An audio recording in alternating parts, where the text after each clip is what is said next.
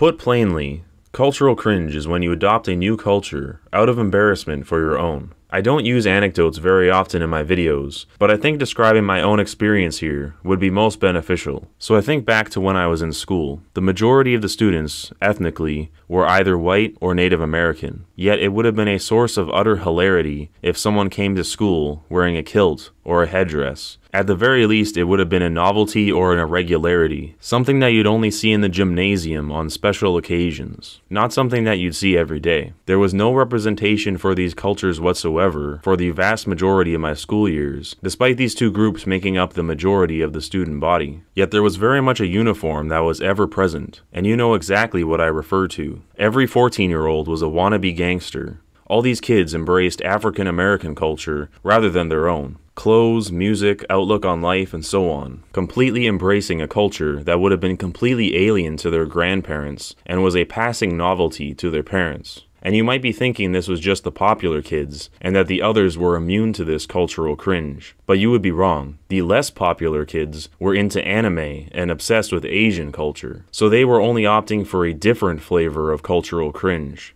In fact, they may have experienced a sort of double cultural cringe, since they not only rejected their own culture, but also the culture that the popular kids adopted as a substitute. And even on the off chance that you found a good old country boy wearing blue jeans and cowboy boots, that's also pretty far removed from any European roots as well. Both the white American and black American identities are quite separate from the culture of their homelands. And while it could be argued that it's good to innovate and try to start a new culture in the new world, it's hard not to see both of these Americanized identities as vapid and extremely materialistic. And just so I don't seem holier than thou, I will confess that I am also a victim of this cultural cringe. I may not have listened to the same rap music as the popular kids, but I loved nu metal bands like Korn and Slipknot, which are heavily hip-hop influenced, and my favorite video game series as a kid was Crash Bandicoot, and let's face it, Crash Bandicoot is hood-coded AF. When I last tried to discuss cultural cringe on this channel, I made it seem like I completely disavowed it, that it is something to reject wholeheartedly. Admittedly, I had conflicted feelings on it at the time, and still largely do. However, I am more certain now that this process is ongoing and all-consuming. When you realize the sheer scope of it, it becomes apparent that culture itself might just be cultural cringe. Perhaps it's inescapable. Even my own channel embodies it. Our acculturation continues, I say, as we go through our next wave of cultural cringe. Like a snake shedding its skin, we've just outgrown the previous incarnation. For myself and many others, we find the current iteration of culture embarrassing,